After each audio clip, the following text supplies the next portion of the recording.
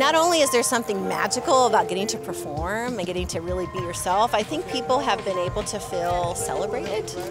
Everybody's been raving about what we do. So it's not about us so much dancing, it's about us giving back. So that's what we are doing, giving back to the community.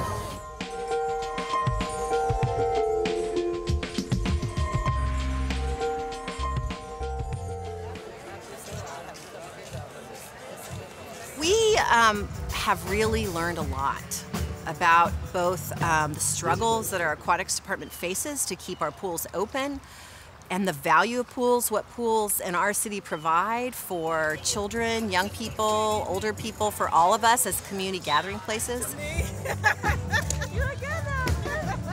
So we've been leading a project called My Park, My Pool, My City. It's been a 3-year residency with aquatics and the Austin Parks and Recreation Department, really focusing on driving greater civic engagement around the value of our public pools. Like the Super Bowl, when we rock it like the Super Bowl. And we are winners. We took the viewpoint of the maintenance staff. So Paul Slutz, Jonathan Tapscott, and Juan Hernandez were our narrators of that show, and the show also featured lifeguards and community members, but it was really from the point of view of the maintenance guys, telling the story of what it takes to maintain over 50 bodies of water and how difficult it is under the budgetary pressures and the age of our system. So we learned a whole lot about what's it like on the ground and how hard it is to keep these pools operated, many of them being so old.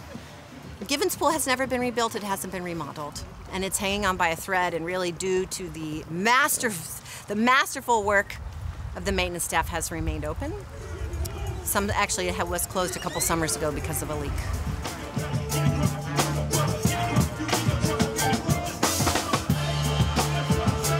It's about letting different people come together, different genres, different races come together. This is something that should be seen all over the world, because it's not just one race of people, it's all different people in the rainbow.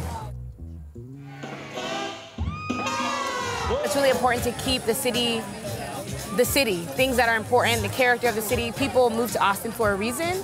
It's not just for like economic opportunity, but also because of the vibe of Austin. So I think doing things like this kind of help to reinforce that and make sure that people don't forget what makes Austin so great.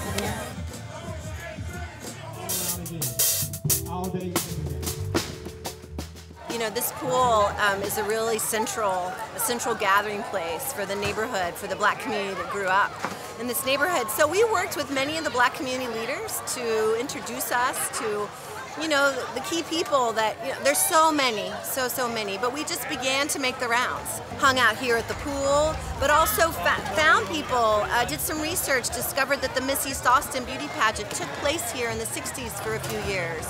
And we did some research, and I worked with some neighborhood residents and hired some people from the neighborhood to help us find Miss East Austins and lifeguards who had guarded here at the pool. So every night we have a different gentleman lifeguard who was a lifeguard here at the pool in the 70s.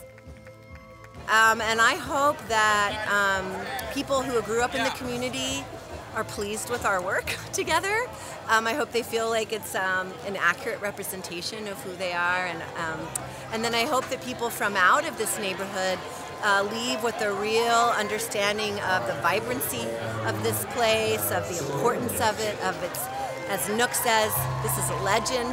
East Austin is a legend. Givens Pool is a legend, and that people leave inspired to really support the long-standing community here to create a great future.